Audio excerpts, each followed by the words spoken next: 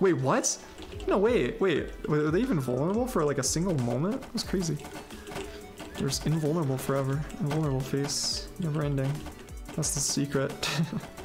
Just be a boss with endless invul face. I don't know how I feel about that. I think it's a good concept, invul phases. Yeah, I think that might be something I would want to use in my game. I would need to be able to accurately tell the player though. And the problem is right now there's zero feedback for enemies, so they don't have a health bar. There's no damage numbers, there's no particles, there's just nothing to tell you what's going on with enemies. Yeah, so I need to come up with some feedback methods. I mean, ideally like a bunch of feedback methods to really just hammer it home. Like there's health bars, there's damage numbers, there's particles, there's sounds. Maybe the enemy recoils after taking damage. Like there's gotta be, oh, speed, nice. There's gotta be all sorts of stuff to really hammer it home, I think. Because I think that's the problem with like making, I don't know necessarily all indie games. Indie games in my context where it's like, you know, people will give them not even 5 minutes of attention. I mean, they'll give them 20 seconds of attention before getting bored. Or like, you know, they can only care for 20 seconds and they're like, all right, this is dumb, I'm moving on. You really need to make things like happen because it's not enough time to learn the game, right? 20 seconds, you're not gonna learn, I mean, maybe not 20 seconds, 1 minute probably. 40 seconds, like it's, you know, it's not a long time. So you don't have long to learn the mechanics, so you really need to hammer home what you can and make it just incredibly obvious. I think that's the best game design like tip, like overall like new player onboarding tip that I've learned, like that I've heard like ever. Is, you know, if you want a player to know something, it needs to be, or if you want a player to figure out something, that's the thing. It needs to be incredibly obvious. Like, if there is any point where you can make it more obvious, do. Like, it needs to be, like nothing to figure out, essentially. Like, any mystery, any puzzle, take it all out, just make it, like, as easy as possible to execute, whatever you're thinking about, and as obvious as you can to figure out. Like, you have to stumble upon it by doing nothing, essentially. And that way, if you're lucky, players will actually interact with your mechanic that you want them to use. Because otherwise they just don't notice. And like, I'm breaking my own advice. It's hard advice to follow. Actually, I don't know if I even heard that from anybody. Maybe it's just something I came up with or, you know, whatever, failed over and over again. So I found out the hard way. But like, I still don't follow my own advice. So like for the current game, there's like an ultimate ability that you have when you hold left and right down for a few seconds. Because I wanted to add, you know, it's a local multiplayer game. The only controls you have are the arrow keys or WASD, whichever one you're using. And so there's not very much skill expression other than moving. Like it's auto shoot, right? Some of them you can do like the direction, but it's really, there's not much skill expression. And so, and it's not a good mechanic because nobody knows how to use it. Even if you tell them, it's hard to explain. You can't just like in one moment say like, oh, you have to hold the left and right arrow keys for 2.5 seconds or whatever, you know. It's like a hard thing to, and of course the lack of feedback is incredibly harmful. So yeah, that mechanic might have to go or just become easier somehow. The problem is like to control stuff, like it's, you know, you want control. Yeah, you really, it's like a fine balance of like, you know, getting fine, minute control for like late game players who know how to play the game. Which like yourself is one of those when you're developing a game. You know, you are essentially a late game player with how much you're testing it out and learning every mechanic inside and out to test it essentially.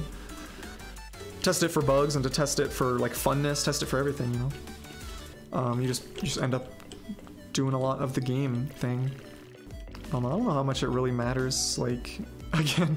I don't know, I'll see how Neko Quest goes, if there's any actual interest in that.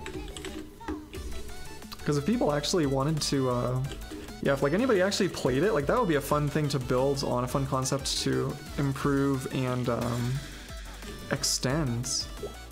Yeah, so we'll see. I don't know, I still need to do the world generation, it's gonna be such a pain.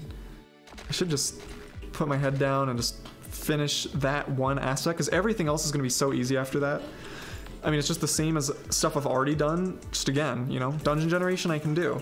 Enemies I can do, you know, bosses are going to be something to figure out, that's for sure. I think I have a cool plan for the bosses the way I want to do, so in case you're out of the loop, Neko Quest is a text-based, like, adventure game. I don't know if adventure game is the right term, not like typing text, but like, you know, it's rendered in text, and it's like turn-based. So like enemies only move when you move type deal. It's really like roguelike definition. It's like all the points, you know. Yeah, so anyway, my idea for the bosses in Neko Quest is I want to have like, you know, like keys, like essentially have them be a locked door, right? And what I mean by that is that there's a key to the door. So there will be a certain boss that maybe they like, you know, it's a snake enemy, snake boss like we're in right now. And the snake boss has an effect that when it damages you, it has a chance to apply poison. And poison will reduce your health by half every time, let's say. A debilitating effect. It'll just compound and like take your HP down. Unless you have the anti-poison ring. That's a boring synergy, but I mean, you get my point, right? Or maybe there is a anti-venom you can consume before the fight that will prevent poison from affecting you. Like it prevents you from uptaking poison. Or maybe there's another item where it redirects the poison back at the boss. You know, the like I don't even know what that would be. Depends how it applies the poison in the first place, I guess. But yeah, anyway, so I'm thinking like, you know, there's a key to defeat the boss, and maybe, so, you know, the way to get the key, it would be a deal of, you know, it's like you're walking around the world, you stumble upon a village. Villagers are like, oh gosh, we've been tormented by this boss and their minions all this, like, it's so long. Nobody can defeat them. Nobody can defeat the boss. Because nobody, you know, the boss deals poison. And that's why we have so many sick and injured here, so maybe that leads into a quest, right? And, you know, maybe at the end of the quest, you know, the person says, oh, if only we had, you know, the anti-venom ring of whatever, some boss's name, in a different dungeon, so that leads you on a quest to go there, to go get the anti-poison ring from the loot, from like the chest from that other boss. And then you can defeat the first one you're even trying to do. So it, like, you know, things lead into each other. Is sort of my thought process there. I shouldn't kite these out into the poison water when you're confused and trying to dodge. It's one of the worst experiences ever. That could be a cool boss mechanic. Like a similar, like a confused mechanic. And like maybe there's a thing like instead of an anti-confusion ring, you have a confusion ring, you know, like you're always confused. So you get used to the confusion controls, so that way when the boss confuses you, it doesn't like disorient you. It's just you're already used to it, so you don't have to really like think any extra like steps. It's already what you're doing. And so in a sense, you're like, you know, you still have to interact with the mechanic, but it's in a way that you can still sort of get resistance to it without just, you know, turn off the boss's mechanic to make it easier. And I guess a classic example, like, you know, the classic example is like blunt weapons are extra effective against skeletons, like, or undead maybe, something like that. And maybe there's a boss, it's just a giant skeleton, and it attacks every turn, stunning you, meaning it just stun locks you, unless you have, you know, it could be like, right, the blunt weapon that just like knocks down the boss, and so it only attacks every other turn, giving you a chance even between the stumbling to actually attack it. Yeah, or maybe you have something like a spiked shield or spiked armor, right? Such that when an enemy attacks you, it stumbles them if they're using physical attacks. So you would force a boss like, you know, the skeleton boss, which may be strong with physical attacks, you would force to use magic attacks, which it would be very weak with. But if it didn't want to stumble, that's what it would do. And of course the AI would contribute to sort of helping that happen. And maybe you could even combine effects. So like, you know, you could combine that with a throwable potion that reduces the enemy's mana. So they could really just like, you know, they would be screwed, essentially, you know, by combining these effects. Stuff like that. Random Neko Quest thoughts. Yeah, when I talk about ideas, I feel like it's more just like, not even brainstorming. I mean, it is brainstorming, but like, it's not like I necessarily want these ideas in the game. Yeah, the reason why I do this like brainstorming is that, you know, for my own games, right? So in the future, I'll have all these ideas stored up. I'll probably forget them. If I write them down, I'll have them stored up. But, and because like every once in a while, right, you'll come up with something and you're like, oh, like, you know what would be cool for this game is that idea that I thought of once. And that's, I think, a useful tool even with your own games, you know? I think a lot of people fall into the trap, myself included, of just adding everything you want to your game without really deeply considering whether or not it's a good addition and whether it actually adds to, you know, your core game loop. And of course it depends on what kind of game you're making, because some games I think benefit from just having a bunch of systems and not really, I mean, they can be tied together, but they're not, what do you call that, intimately tied together. They are, you know, just there, and interacting with a variety of systems at a time is the fun activity of the game. But like sometimes when you're making a game, right, it's, you know, it's hard to know when to say no, right? You think of a cool feature and it doesn't fit with your game, so you try to shoehorn it in, and it makes your game worse for it. Sometimes. I'm not saying always, I'm not even saying usually, but there are times where that is the case. And so yeah, you can do from your own games even, you can say, alright, we'll put that one on the back burner, write it down in a design document, so in the future when we're making a new game, you can, and you're looking for features maybe, you scan through your document, see what would fit here, and so you just have a bunch of puzzle pieces ready to be put together. You just have to draw one out of the pile. You have all your building blocks. They may be different colors, shapes, and sizes, but eventually you're going to be making something and you're going to have that one block that's the keystone that you need. That's the perfect thing to put in that place. Yeah, I feel like I get this advice. I get it mostly from people who, you know, don't know anything, or at least, you know, like don't know as much about game dev as I assume I do. I mean, I've released, you know, dozens of games, right? So I feel like I know more than somebody that's released none. I know it's like appeal to something or another. Just like at a fundamental level, you know, I feel like I somewhat know what I'm talking about. So when, you know, and I explain my thought process too, right? So like I explain why I think these things, and it gives you room to say, oh, that's a good point, but here's what how I consider it differently, and here's why. So, you know, you can dissect the points individually instead of just having one, you know, huge statement. Because I have people tell me, you know, they'll be like, yeah, you just need to make a small scope, small scale project, you know, that's all you need to do. You know, ignoring the fact that I've made pretty much most of my games are that way. Like, it's just, I've made so many that are just tiny, small scale. Not that that's bad. I think it's good to be, again, it's a focused design. But, you know, people will just regurgitate this advice because they heard it somewhere, and it's not bad advice. Maybe not even for most people, or maybe not for, what am I trying to say here? The advice may not be for everybody, but it probably works well for most people. That's what I'm trying to say. And so, you know, it's good advice, but like they don't understand why the advice is given. The reason the advice is given is because many people have what I like to call designer brain. And designer brain, in my like argument, my estimate, is where, you know, you can come up with concepts, designs, you think of what, again, yeah, the design is what it sounds like, instead of the doing. Do you have designer brain? Yeah, a lot of people have designer brain.